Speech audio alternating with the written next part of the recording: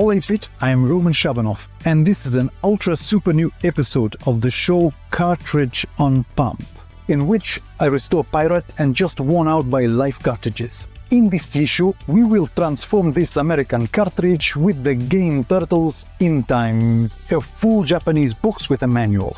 And all this is in Russian, so sit back and relax. Let's go!